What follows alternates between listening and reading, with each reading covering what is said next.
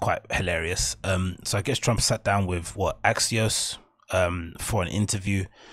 Um, and he, I think usually whenever the Trump thing's weird in it, because it's a bit boring talking about Trump in it, because everyone knows, start talking about Boris Johnson here in the UK, it gets a bit boring.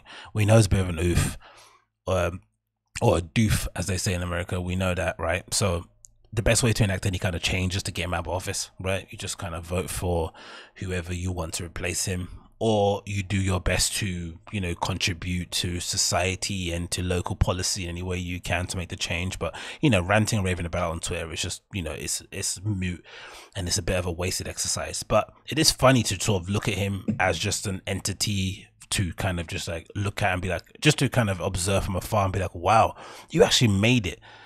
You actually achieved your goal and became president of the United States against all the odds. And every time we think you can't say something more insane, you always kind of outdo yourself, right? So on one side, you got him interviewing, you got him sitting down with Dave Portnoy from Barstool Sports for a fairly entertaining interview. I thought he was really funny in that interview, oddly enough. I think he came across pretty human. For whatever you hear about him, especially when you read books about him, you always kind of assume everything that you read in a book about Trump from somebody that doesn't like him always confirms the stuff that you already see, right? About how he acts, about how, about how he doesn't like to read and stuff. Like all these things that you read in books, you kind of get confirmed when you actually see him talk and communicate with others. But I thought the Barstool Sports interview did a good job, because Dave did a good job in kind of humanizing him in a way, right? He kind of made some jokes about him regretting sending out tweets and stuff. And, he came across all right. Don't get me wrong. But this interview was interesting because he got to sit down with an actual journalist, like one of those kind of BBC, Jeremy Paxman type ones, right? That actually is going to put pressure on you, ask you some, some very probing questions that you can't get away with just, doing that whole political fluff speak where you don't say nothing, you don't say yes on. If someone asks you, and there's a tactic they always do, right? Whenever an interviewer asks them a yes or no question, they always sort of skirt around it, right? They always kind of answer in general, right? They kind of lay both sides of the argument down and don't say anything at the end. These sort of journalists will never let you get away with that. So hearing Trump trying to navigate that interview, and still try and do that thing where he kind of repeats things in the hope that the person will kind of just move on, it's funny. And also the bit where he kind of says, hey, you can't do that, like as if like he's like a child, right? Like whenever somebody pushes back at his argument or questions his point of view, or basically says what you're saying is complete crap, he's like, hey, you can't do that. It's really, really funny. I'll play a little bit of it for you now to watch, but it's hilarious, man. It really is. I'll play it for you now. I'd love to. We're going to look. Let's look. And if you look at death, Yeah. Started to go up here's again. one. Well, right here, the United States is lowest in... It's hilarious. His voice is, honestly, it's just, he just even sounds dumb. Is that even a thing? Can you even say that out loud? He even sounds dumb, innit? And imagine, right? The United States, by all accounts, has failed completely with the coronavirus, right? They've sort of not taken any lessons for anything that's happened in Southeast Asia or in Europe. They've just gone about it in their own way. Every state's got their own way of dealing with it, and collectively they've done a terrible job.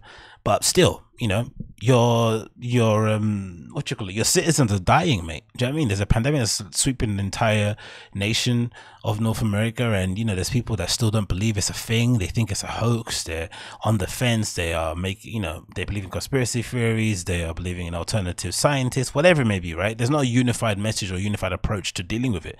And then, in the face of that, you're bringing up, you're taking papers with you with graphs and stuff and lines to prove your point. It's like, mad guy. In numerous categories, we're lower than the world.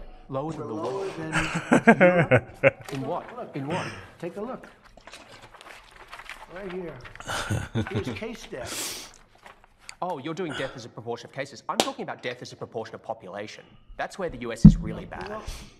It's even a weird stat to even do, isn't it? Why would you have papers with a stat that says death by cases and not death by population? I guess because you want to fob the numbers, because that's essentially what's happening. But it's a weird thing to even kind of pin your hat on, really, because it's easily debunked. Well, Much worse than South Korea, Germany, etc. you can't do that. You have to go by. You can't do have to go by that. where- Let's go look, back here's again. the- I'm sorry. I'm talking about death as a proportion of population. That's where the US is really bad.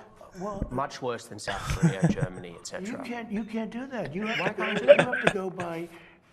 Oh, he's a legend. He's an absolute legend, I swear. He really is a legend. You have to go by the cases. The cases. Why not as a proportion of when we have population? somebody, what it says is when you have somebody that has where there's a case. Oh, okay. The people that live from those cases. It's surely a relevant statistic to say if the US has X population and X percentage of death of that population versus you South have to Korea. go by the cases. Well, look at South Korea, for example. 51 million population, 300 deaths.